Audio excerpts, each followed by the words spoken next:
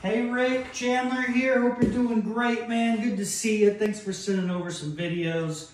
I would say next time you are hitting some balls, love that you're getting into it a little bit, but just send me a down the line video as well. So, you know, if I'm hitting towards the screen, just camera behind you there, and I want to see the motion from down the line. But from face on, I mean, you got a lot of good stuff in there. I think, you know, to me, it kind of looks like you're a little bit kind of sitting into your trail side a touch, and your hands are kind of back a little bit.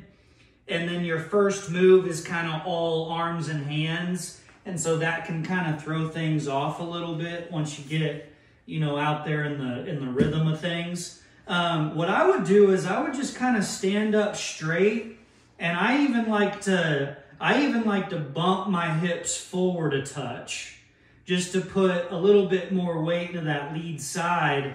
And then and that'll get you a little bit more balanced. And then I would just make sure your hands aren't back and that they're pointing a little bit more to your left side. Just a little bit. So just bumping a little bit forward, hands a little bit forward. And then what I would feel is I even like to do this little thing where I put the club into my body, kind of just left of my belly button.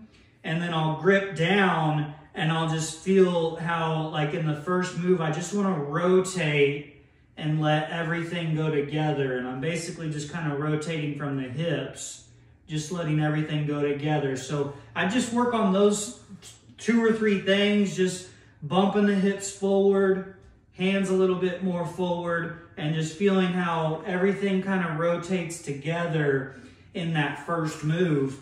And then I'd love to see some down the line video.